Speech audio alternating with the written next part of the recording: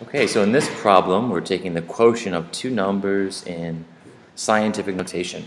And this is not as difficult to do as you might be thinking, because what we're saying here is take the quotient of these two numbers. That means we can set them up in a fraction, right, where 9.2 times 10 to the 6th is over 2.3 times 10 squared. We're dividing these two. That's the nature of a fraction.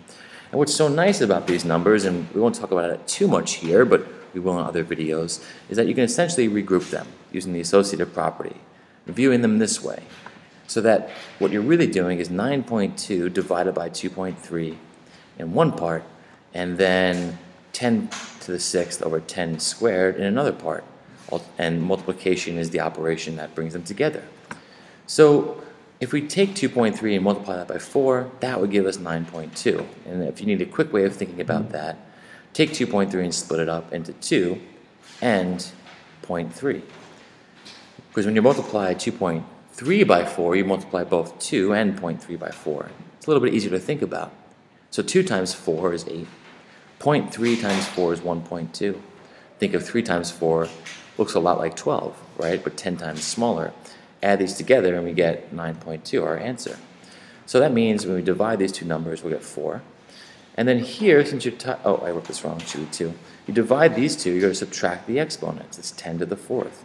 And the reason why, if you think about it, let's look at an example here, right? We have 10 to the 6th. That means multiply out 6 tenths. One more. Over, well, over 2 tenths. Well, if we regroup these, it's like subtracting, that's what we did here, this pair out. So we subtract 2 tens out from the total because when we divide them, this is essentially what? Well, this is 100, 10 times 10 over 100. That cancels out.